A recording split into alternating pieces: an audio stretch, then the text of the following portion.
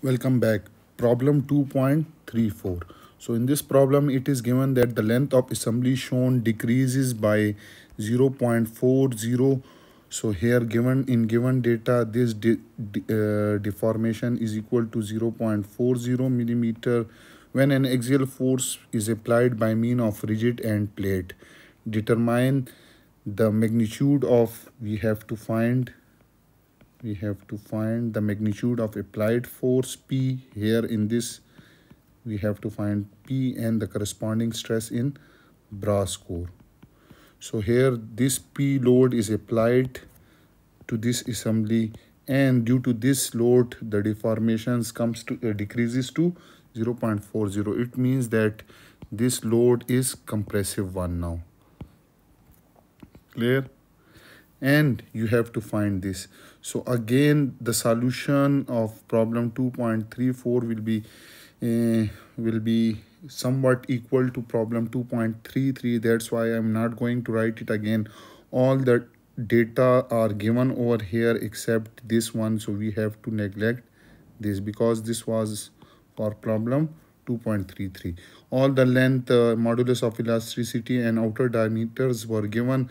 So as we know that this P load is applied on this assembly, so portion of axial force carried by shell is equal to PA, and the portion of load carried by this brass core is PB.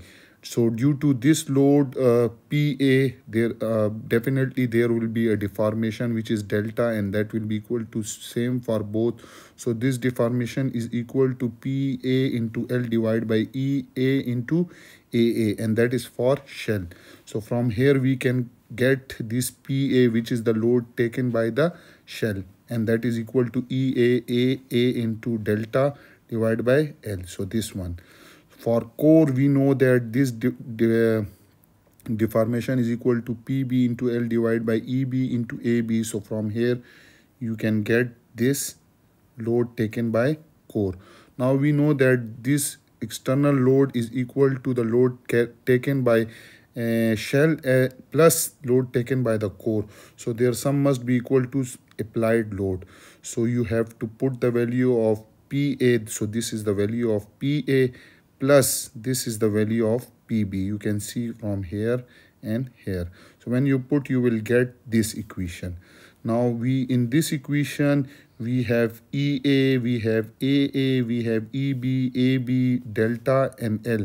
Either you can put all the values and can get this applied load P, or you have to find AA. So area of aluminium shell is equal to pi by 4 into this. I have explained in problem 2.33, and area of brass core is this one. So when you put in this above formula, in this formula, P is equal to this. So you at last you will get P is equal to, I will write it over here, P is equal to 215.10 into 10 raised to power 6 multiply by change in length divided by L. So now we can put the value. We have P is equal to 215.10 into 10 raised to power 6. This change in length is 0.40. Clear? So 40 divided by original length is 300 millimeter. So you can put it this. So you will get P is equal to 286.8 into 10 raised to power 3 Newton, or P is equal to 287 kilo Newton. Okay. Now this was part A. In part B, it has been asked to find the stress in brass. So we know that stress in brass is equal to load taken by brass divided by area of brass, or we can see that this is equal to strain into modulus of elasticity of brass. Okay, and this sigma B is equal as strain is equal to change in length divided by original length into EB.